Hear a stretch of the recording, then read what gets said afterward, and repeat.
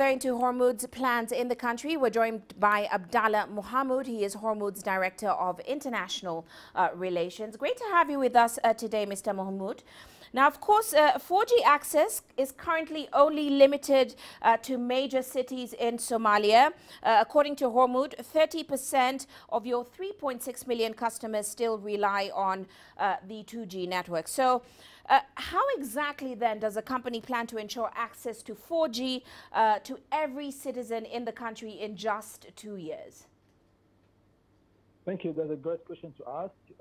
At the time, and according to the plan, not from the international organizations like the World, like the United Nations digital programs and goals, but also in line with our goals, we are investing heavily on infrastructure like masts and towers to make sure that this technology, 4G technology, reaches far into hinterland and into the rural areas in line with our goals.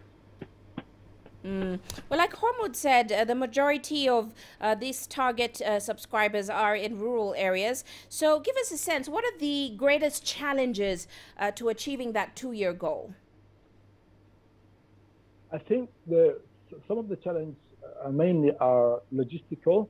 As you are aware, Africa, Somalia, partly being part of that, issues have an issue with heavy infrastructure like road network. And the main challenge, the rural areas, the distance between the rural areas is very vast and big. So what we are trying to do is to narrow that gap, and through the development of heavy infrastructure like masts and towers, and make sure the digital and technology reaches to the rural areas in place of the normal transport, so that people will be able to do business online instead of resorting or coming to the cities and increasing the rural urban migration.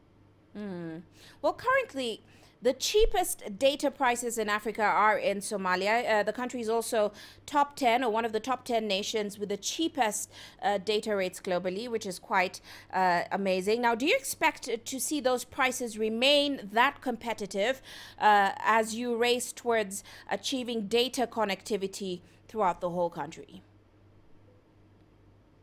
I think what we have done so well and very well, according to the last index from the data you just shared, is that the Horn of Africa, particularly in Somalia, the internet service is doing very well in terms of pricing and in terms of penetration.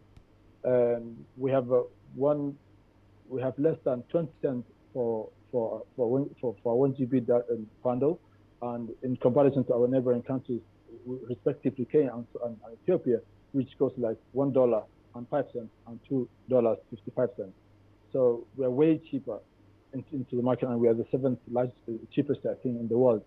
But it's not what it means. What this means, this will not mean nothing unless it reaches to the villages and the poor and those who are not included. So the best we can do is to make sure this technology is inclusive, vast, and takes people forward to remove poverty and bring the gap between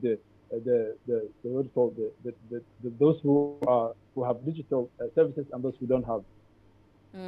Well, speaking of competition in the sector, Hormuud does have quite a lot of competition right now. You have Hormuud Telecom, Telesom, Somnet, Somtel, Somlink, just to name a few.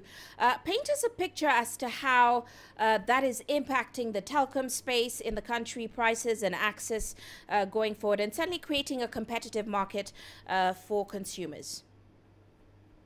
I think that's an unhealthy thing. Competition is an unhealthy thing. It's unhealthy, and competition is always brings better services to the consumers, because we know those countries whose telecoms are on a monopoly have never reached that far, if you compare to the other African countries, and that's the reason why we have the cheapest telecom services in Africa, because of the high competition and because of the leap forward, starting from the top in terms of technology. People don't have to start from the bottom.